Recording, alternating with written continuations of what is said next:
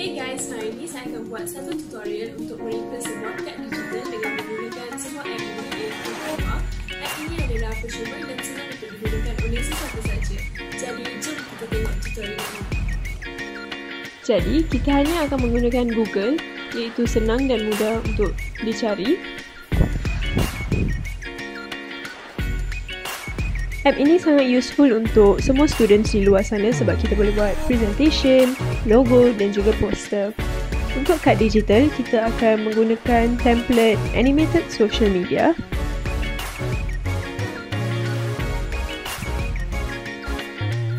App ini mempunyai template yang tersendiri yang juga boleh diedit, dan template ini kebanyakannya adalah free.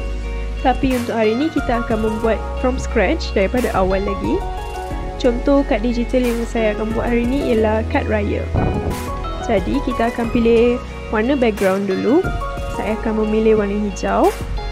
Colornya juga boleh di-adjust sama ada mau gelap ataupun cair. Dan kita akan pilih elements. App ini menyediakan elemen yang tersendiri. So, saya akan memilih elemen mosque. Terdapat banyak elemen iaitu yang berbentuk video dan juga yang berbentuk hanya gambar.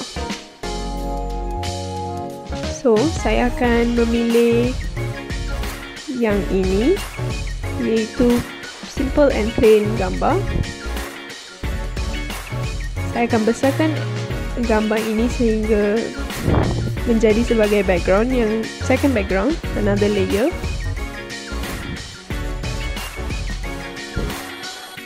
And make sure gambar itu straight.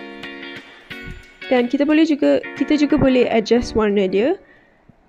Saya akan memilih hijau juga tapi mempunyai kontra yang tersendiri. Dan untuk saya juga akan memilih lagi satu gambar masjid untuk double layer kan, dan juga enhance warna hijau itu dengan putih. Dan ini juga saya akan menukarkan warnanya, memberi sedikit kehijauan.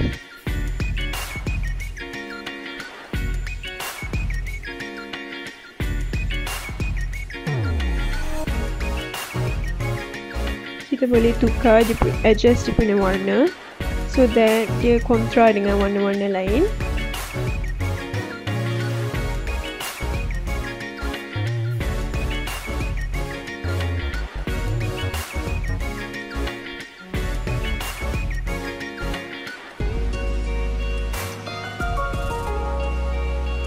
Okay, so next kita akan tulis. Terdapat juga font-font yang tersedia. Ada yang font yang besar, ada font yang kreatif. So kita akan pilih font ini. Senang untuk dibaca. Bawa ke center atas sekali dan kita akan tulis Selamat Hari Raya.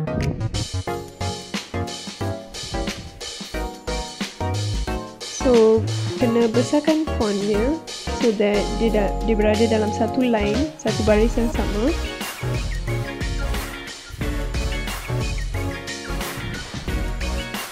And for example, kalau kita nak tambah lagi, for example kita nak tulis from siapa, so kita boleh add subheading. For example from Nina. Font ini juga kita boleh tukar. Make sure kita pilih font yang senang untuk dibaca tapi juga kreatif at the same time. So saya akan pilih yang ini dan besarkan sedikit supaya boleh dilihat dengan senang.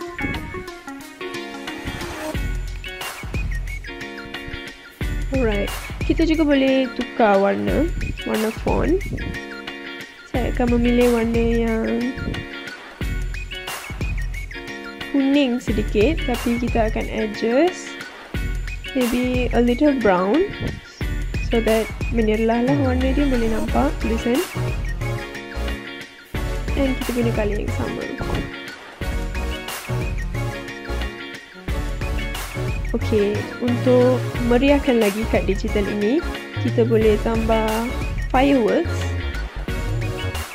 Since Raya is all about mercun and everything, so kita boleh tambah fireworks. Ada juga banyak jenis. Ada yang bervideo, ada yang hanya image. So kita akan pilih yang ini. Saya akan kecilkan sedikit dan bawa ke bawah.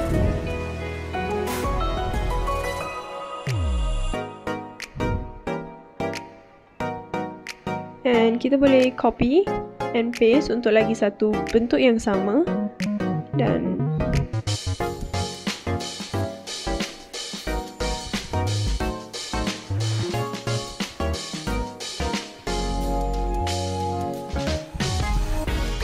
okay, untuk tambah lagi, to make it more creative and menarik, kita boleh tambah shape stickers yang mempunyai pelbagai jenis bentuk. Ada juga contoh-contoh di sini. So saya akan pilih yang ini. First thing is besarkan sampai full frame. And kalau bentuk ini mengganggu, kita boleh juga control dia punya transparency punya volume. So daripada 0 hingga 100. So maybe saya akan pilih 22 so that dia tak mengganggu image yang lain. So jika ditunjukkan seperti ini.